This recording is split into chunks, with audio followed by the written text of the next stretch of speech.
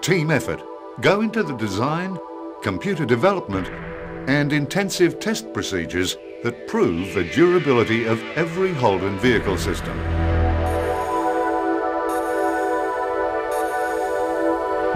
The Holden Commodore, Statesman Caprice and Ute are tested under the most extreme conditions Australia has to offer. Then they're flown to the USA, Africa, Europe and the Arctic Circle for further testing.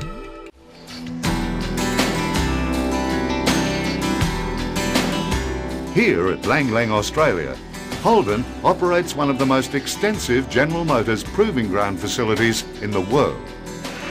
It's tough, rugged and unforgiving because the cars, it turns out, must cope with some of the world's most demanding vehicle environments. There are 44 kilometres of road systems, some designed for performance and high-speed testing, others for durability. A high-speed circular track allows absolute test measurements over any time and distance. Ride and handling roads have off-camber corners. Rail crossings, in-phase and out-of-phase undulations, cattle grids, potholes and gravel. There's a twist course that checks out body structure, a skid pad where expert Holden drivers evaluate braking, steering,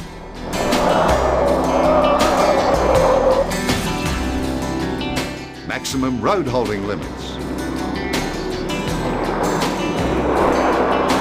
and all-round resistance to the most extreme kind of treatment.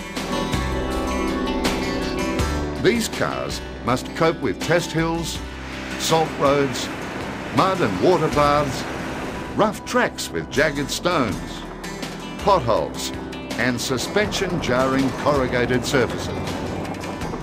They duplicate the worst of real-world conditions. They put body structure, brakes,